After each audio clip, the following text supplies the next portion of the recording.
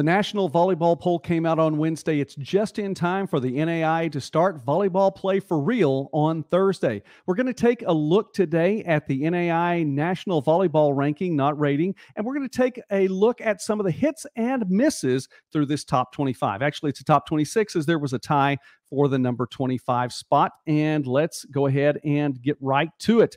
The top three, those are all hits. Number one is Jamestown. Number two, Corbin. And number three, Eastern Oregon. Now, let's talk about why they're hits. Number one is number one for a reason. The Jamestown Jimmies were the national champions in 2022.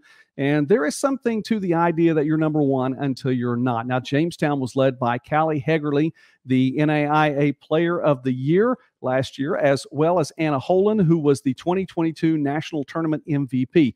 Coach John Hegerle's squad loses those two players to graduation. They do bring back Ellie Holan, who was the National Defender of the Year last year. And you watch her play and you look and think, how can she do this?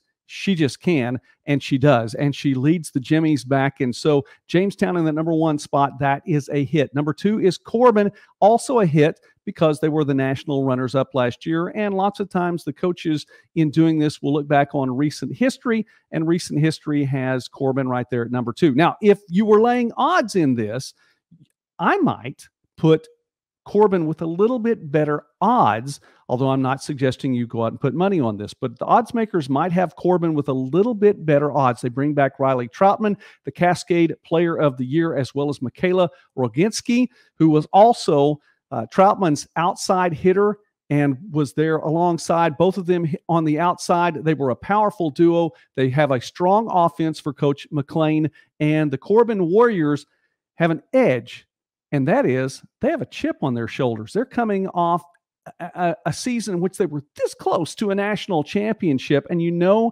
that's not sitting well with them. So they are coming back. I would say odds maybe a little bit better for Corbin. Still, though, number two, that is a hit. Number three, Eastern Oregon, also a hit, led by Haley Aratola. Eastern Oregon split with Corbin last year in the Cascade.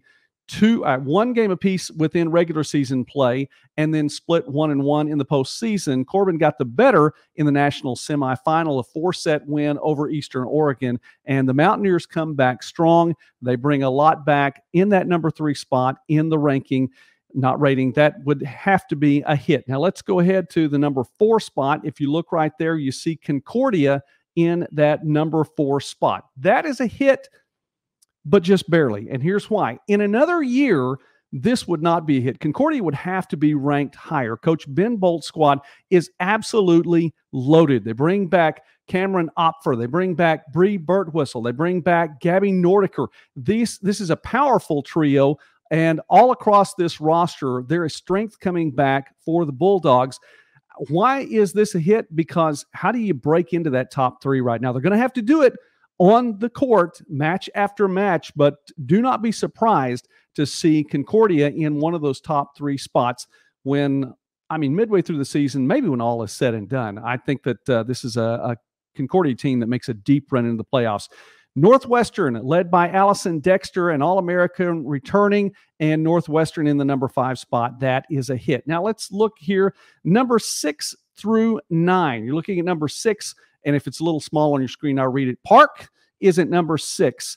Viterbo at number 7. Missouri Baptist at number 8. And Midland at number 9. Now, in that 6 through 9 spot, probably the right thing to do for all of those. I mean, you're looking at 4 teams that among those 4, in just the last 9 years alone, you're talking about programs that have put together 4 national championships, 3 national runner-up finishes among Park and Missouri Baptist and Midland. The Turbo, by the way, it was nice to see them move out of that number 9 spot. It seemed like that they had just owned real estate in that number 9 spot in the ranking last year.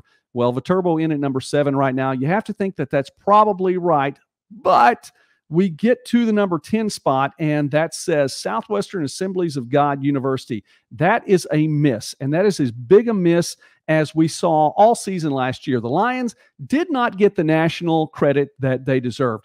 33 consecutive wins to open up the season. They make it into pool play. They did lose 2 matches in pool play, final 2 matches of the season. They finished 33-2. They bring back Emma Tompkins, All-American. They bring back Riley Burcham, All-American. Coach Hank Moore's squad is ready to go, undefeated through the Sooner Athletic Conference last year, which, by the way, Tompkins, the player of the year in the conference, Burcham, the setter of the year in the conference.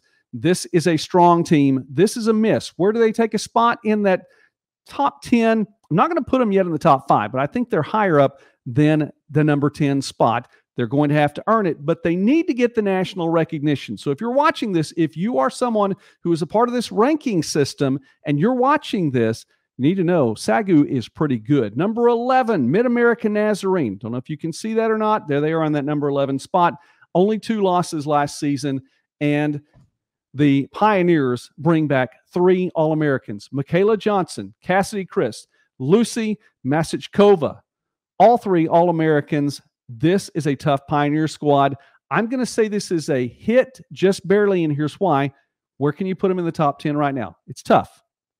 But the reason it's a hit is because if you're going to put them in that next section, the 11 through 20 section, they have to be at the top. So there we go. Another miss in the top 20. And tell me in the comments section where you think this is a miss, as numbers 12 through 20, it reads down Taylor, Dakota Wesleyan, Columbia from Missouri, Montana Tech, Indiana Wesleyan, Bellevue, College of St. Mary, Central Methodist, Southern Oregon, and Marion. Marion actually in the number 21 spot there. So here's my question for you in the comment section. One of those teams, it looks like, just got the Lifetime Achievement Award as they were voted into the top 20. Maybe not a top 20 team, but a Lifetime Achievement Award because it's a team that's been strong consistently over the years. So let me know in the comments section which one of those teams you think it is. Reading out the remainder of this, again, I mentioned Marion, Ottawa, Texas Wesleyan, Hastings, and Jessup and Columbia International share that number 25 spots. Both coasts are represented in the number 25 spot. As you see, most of the strong volleyball in the country takes place right there in the middle of the country. And Jessup heading for Division II, so one final run in the NAIA for the team from California. Columbia International, though, you see them there at the very bottom. They had more wins last year than anyone else. They had 38 wins last year. Made a run to the NCCAA semifinals last year after an NCCAA national championship the year before. So got some extra games in the postseason playing there. I would have to say that is a miss, but just barely. Columbia International should be a little bit higher than that number 25 spot. Did not get the recognition that they deserve right there. What do you think? Let me know in the comments section as we are talking about small college sports and more throughout the Midwest and beyond. We're previewing the 2023 college volleyball season here on Midwest Sportsnet, and we will have lots more volleyball here on the channel. So please take the time, subscribe to the channel. Please keep enjoying the videos right here. We enjoy putting them out for you. Thanks for watching this one. NAIA National Ranking Not Rating Top 25, led by Jamestown, heading into the 2023 season. God bless you. Have a great day.